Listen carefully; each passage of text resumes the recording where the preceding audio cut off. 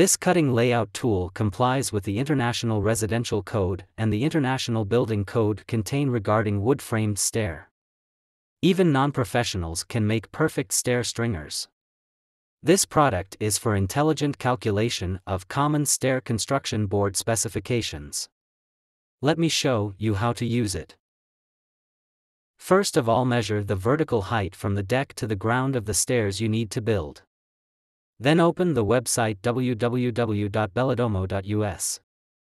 Click on the Stair Calculator page and enter the measured value for calculation. Select the required material specification for accurate calculation. According to the result, purchase 2 by 12 inches board.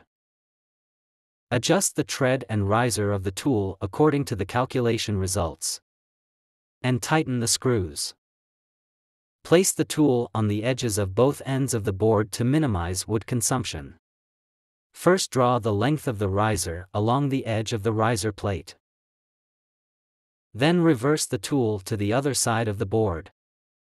If you use 1x8 riser board type, align the 3/4 inch groove on the edge of the tread plate on the tool with the drawn top riser line segment.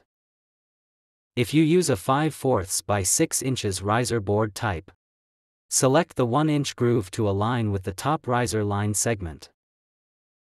Draw the length of the top tread for the beginning from 3/4 or 1-inch groove and draw a short line on the short side of the bottom. Don't forget to mark the number of drawn stringer steps. Move the tool in parallel, the edge of the riser plate coincides with the short line. Draw a straight line directly along the edge of the riser and the tread plate, without considering the groove. After drawing the riser length of the last step, if the tread board type you use is 2 pieces 5/4 by 6 inches, mark it at the 5/4 inches groove on the riser plate. If there are 2 other specifications, mark it at the 2 inches groove. Move the tool so that the edge of the tread plate coincides with the mark. Draw a line segment to the edge of the board to complete the length of the bottom riser and bottom tread.